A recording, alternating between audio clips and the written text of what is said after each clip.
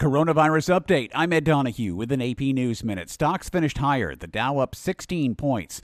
British Prime Minister Boris Johnson survived a no-confidence vote. The vote in favour of having confidence in Boris Johnson as leader was 211 votes, and the vote against was 148 votes. Johnson got enough support within his Conservative Party to remain in office, despite a rebellion that will likely weaken him as a leader and cast a shadow over his future. The no-confidence vote follows accusations Johnson and his staff repeatedly held boozy parties that flouted the coronavirus restrictions they imposed on others.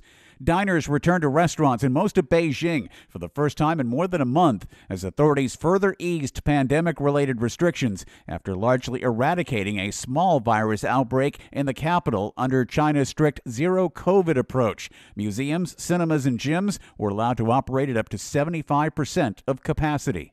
I'm Ed Donahue.